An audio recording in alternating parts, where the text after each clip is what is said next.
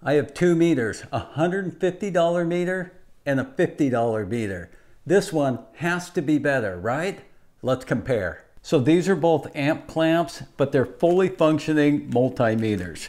They both come with leads and they both read temperature. Now the difference on these is this is $50. This is around $150.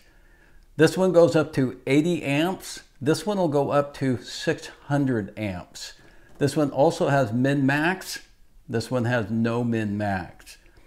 True RMS meter, the display, unbelievable clarity. This one, I can barely read it. Accuracy is amazing on both of these. Now I'm not trying to sell you on it because I think it sells itself. I'll add a link in the comments to the Fnirsi DCM-100 clamp meter, as well as a link to the review video that I did.